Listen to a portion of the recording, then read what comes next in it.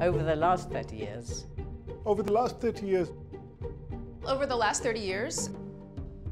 Over the last 30 years, we've learned that it's the inclusivity of growth that counts.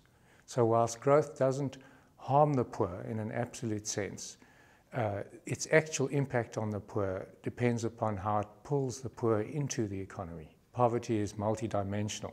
It's a complicated concept. It's not just about income.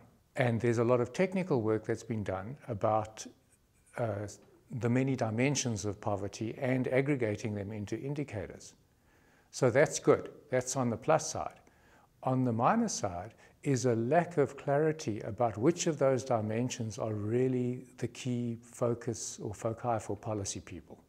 The GAPP project is an attempt by WIDER to study country-specific circumstances in Africa, in a range of African countries, rather than talking about Africa as a whole, to study specific circumstances in terms of a range of experiences with growth. Some countries have grown really fast, some have grown slowly, some haven't grown at all. And in terms of poverty alleviation experiences, which don't map easily onto those growth scenarios. So there's room for massive learning by looking at each country and what's actually happened. Within just about every country context you can think about, inequality is at best stable and in most cases rising. And so we have made considerable gains on the absolute poverty side, but in pushing on from that and in working out how societies actually hang together, there is this puzzle where the top end have benefited too and in a sense are taking a greater share of national resource than the bottom end. And that's a puzzle. It takes away some latitude for government to build a society that on average is as good as it can be. South Africa has put a lot of money into education. We're one of the top spenders in the world as a percentage of GDP on education.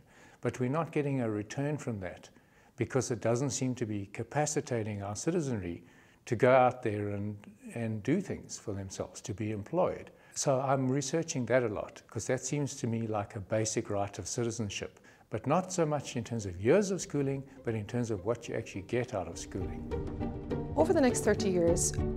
Over the next 30 years. Over the next 30 years. The next 30 years depends upon us, actually, in two key areas. In the first is international, because we're in a globalized world that's interdependent, and we need to deal with that in a collective way. And then nationally, we need to solve problems in an era that is not doctrinaire, and that realizes that each country itself has to forge its own specific policies for its own circumstances.